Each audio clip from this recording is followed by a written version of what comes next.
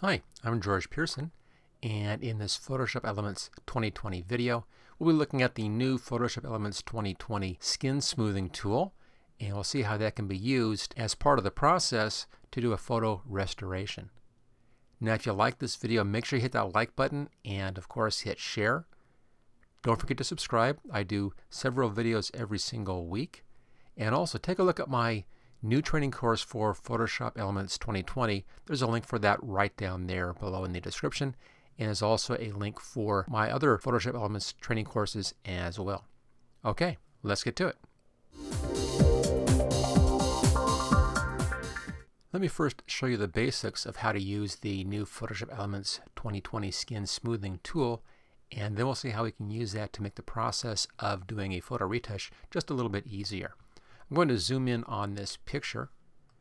You can see here we have just a couple of faces in here, a girl and a boy right there, and lots of problems as you can see here on this. I'm only going to be worrying about the faces right now. We'll save everything else for a different video. We'll be doing the faces right now. Go up here to Enhance, come down right here, and there's the new Smooth Skin tool. Now I have two copies of this. One copy has the cracks in here, and then one copy I did just a little bit of fast work to remove those cracks. And I did that because the skin smoothing tool doesn't seem to like this boy's face. Let me show you what I mean by that. There's the background original layer right here, and then Enhance, Smooth Skin. It's going to find the two faces inside of the image, and we can then apply smoothing. There we go. There's the new tool. I'm going to zoom in, a little zoom tool here. Notice that it zooms in automatically on the face that's selected, has that nice light blue outline. But there's also a gray outline around this face. If you click into that gray outline, it's going to then switch over to this face. It takes it a minute to re-examine the photo. There we go. And we'll go back up here again. Now this one is working correctly for me. So this is the after, there's before. I'm going to push the smoothness slider clear to the top. There we go. So here's our before, and here's the after.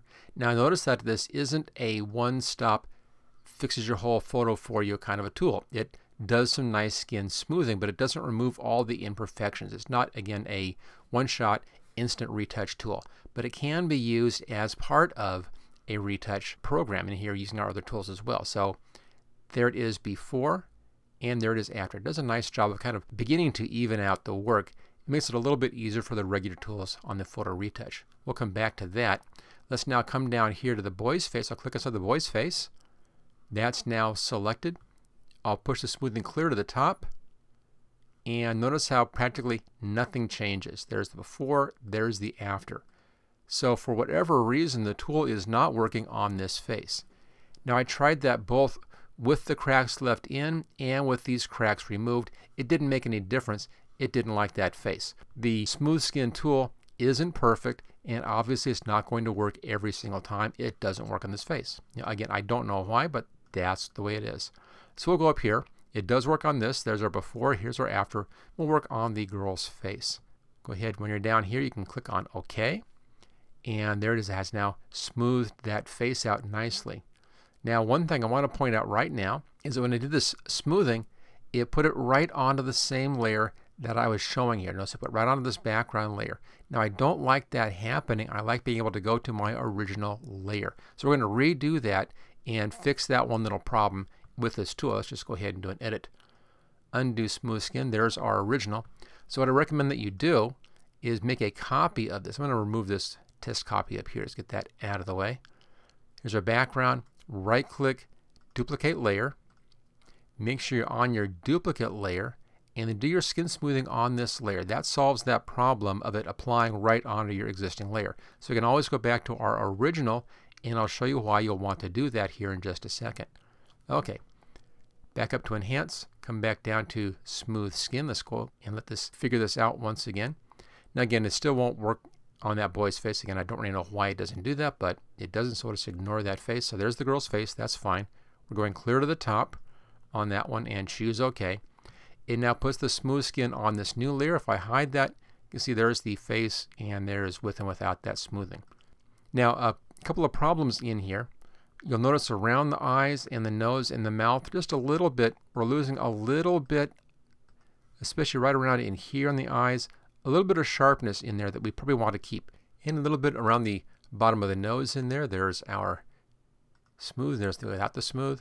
And also the jawline in here is just a little bit soft as well. So there's before and after. There's also one more thing I'm going to zoom in here and point out to you. It's a little problem with the program. And there's the smooth side. Let me just zoom in here on the right hand side. I'm only seeing this on the, actually I'm seeing over here on the left hand side now as well this time. Before I've only seen it on the right hand side. And that's this line right here. Let's have a nice strong line right there. There it is, the original, no line, and there it is, we're getting that line in there. And I'm seeing a little bit of that over in here as well, just a hint. You can see it right there with a line and without a line. So we'll be putting in a little bit of artifacts as well as we do this. Now it's always on the outside edges. I don't see anything in here. So again, this is easy to fix. Okay, let's just back up just a little bit here. There we go. Now, this is where I like having my original in here. I can then go back and show part of the original and solve some of those problems. All we really want to have this skin smoothing for is big flat areas, big large areas like the forehead, the cheeks in here, around the chin, on the bridge of the nose. Some of those areas. Everything else, we want to have it at the original. So what we'll do is we'll put a new layer mask on this layer. And with a layer mask, black hides, white shows. Right now everything is shown because the whole thing is white. So I'll go over here, grab the brush tool right there. Soft edge brush. It's a 15. That's pretty good. There's a brush size right there. That's pretty good. And then simply come in and paint black onto the layer mask right over here for anything that you want to keep from the original, and also just to get rid of those kind of strange lines. So I'll use this right around the edge in here of the jawline. Get rid of that little problem right there and right in here. Use it right over the top of the eyes right there and in here. Same thing over here. So we're showing the original unsmoothed area for the eyes and the bottom of the nose and right around the mouth. And that keeps our nice sharp edges in there. But that then is really only applying the smoothing around in here. There's a little bit of the hair, but mostly it's just on the flat areas, the large areas of the face, and that's where you want to keep it. You don't want to have any smoothing on the eyes, nose, mouth, but you do want to have it on the other areas. And that solves that one problem. Okay, now let's go back over here to the photo side. I just double clicked. Look for that light blue outline. That's which side of the layer you're on. And at this point you can use any standard tool you want to do your photo retouching. I normally start off with the spot healing brush tool, and I tend to like the proximity match on that. I'm using a 16 pixel brush, which is that big. With this tool you can just tap on any spots that need to be cleaned up, and it does a very good job of doing this. If you have lines, just pull along the line like that, and it usually will do a pretty good job of taking that out. This is my main go-to photo retouch tool. It's not fast, but it does a very good job. Now keep in mind we are now working on the smoothed image and not the original image. So this has already been improved a bit, and that helps this particular technique to be a little bit faster, a little bit cleaner. Okay, I'm going to pause the video right now, and I'll take a few minutes and go through and just finish this one step. Just going through here and doing some basic spot healing in here. And a little bit of clone stab on a couple of spots as well. So once that's done, then I'll bring the video right back up again. I'm just going to be going through like this and using this spot healing tool and also a little bit of the clone stamp tool to get rid of as much of these little cracks and things as I possibly can. Okay, so be right back in just 1 second. Okay, there we go. That's after about 10 minutes work with the spot healing brush and the clone stamp brush, just removing a lot of little imperfections. Now it's pretty good.